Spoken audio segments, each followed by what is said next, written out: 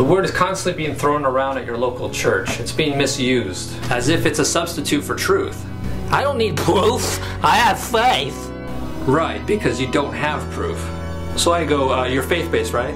Yeah, okay, then that's it. That should be the end. How can you continue the debate? No one else can disprove or prove. I mean, you can't even prove yourself. Faith allows you to be sure of something you have no reason to be sure of. I guess the religious have never heard of a dictionary or Google, so let me do the hard work for you. I know you're probably busy praying or something. By definition, faith is to believe in something for which there is no proof. What a lovely luxury that must be. No wonder there are so many different religions and beliefs, some more insane than others. Because all it requires is your imagination. Unlike those crazy scientists who, you know, demand things to be proven. Stupid idiots. Imagine if faith was introduced in the scientific process. And what proof do you have that the world is round? I have none, but I do have quite a bit of faith. Good enough for me.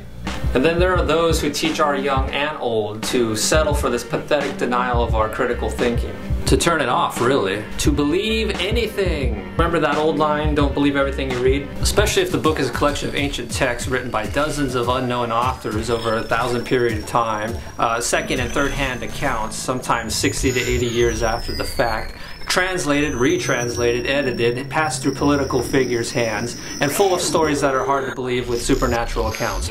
No shit, you need faith. A lot. You're far more trusting than I, or just more foolish. So feel free to put all your eggs in that basket. I'll be over here. Right.